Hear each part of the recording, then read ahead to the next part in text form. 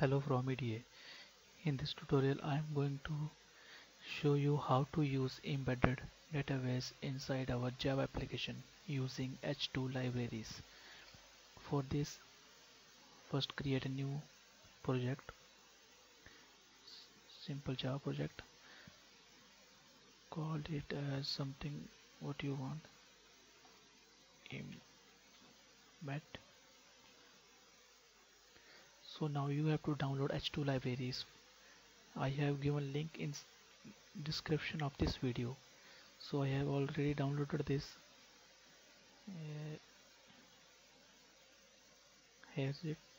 I have also extracted it. Go to bin folder. Here is it. We need to include this file inside our project. So go to NetBeans,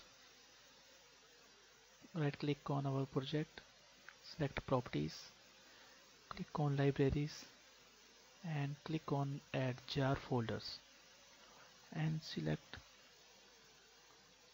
that file which I have already told you. Go to compressed, this folder, bin, and choose this file and click on open and OK.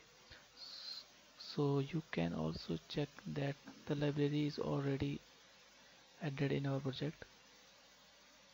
So now implement this in our project. So for this, first we need to include the driver. For this there is a class name class CLA class dot for name method.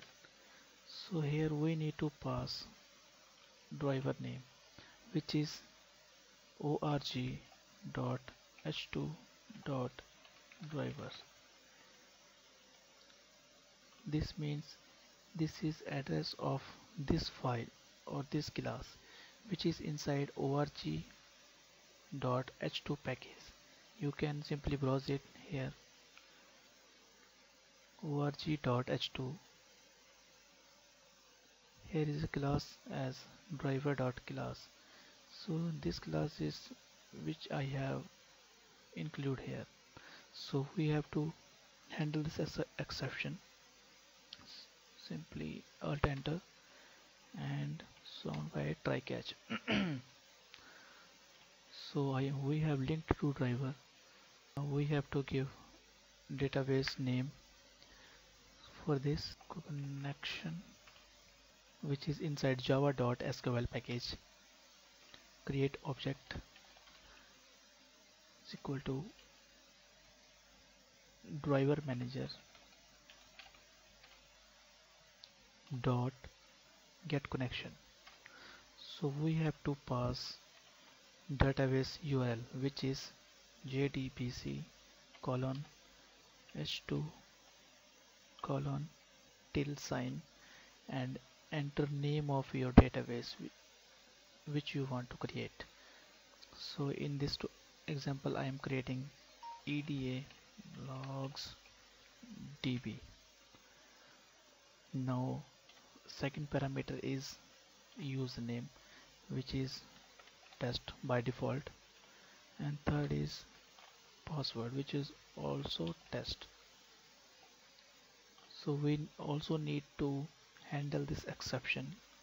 Just hit alt enter and catch this. Now we have made made connection, so we need to create statement. For this, create a statement object.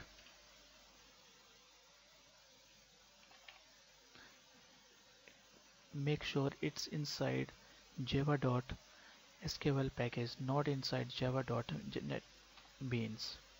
Select java.sql and object is equal to con dot create statement. So now we can execute queries using this statement object. So simply st dot execute, not execute query, we need to execute, and enter your SQL query. So we we are just creating a simple table with one column of name. So create table Pawan, which will having name of type varchar with 20 size.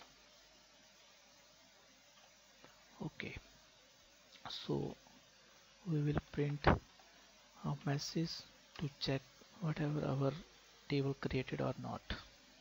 Simply to print here table created successfully. So now run this.